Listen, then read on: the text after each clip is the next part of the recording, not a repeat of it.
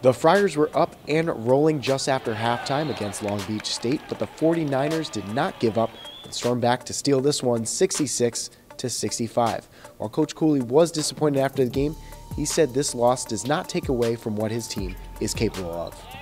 Very, very disappointed in the outcome. I think you give Long Beach a lot of credit. They executed down the stretch. They took advantage of our mistakes. Anytime you get in those close games, everything means something. There's a lot of people disappointed. There's no more person disappointed than myself.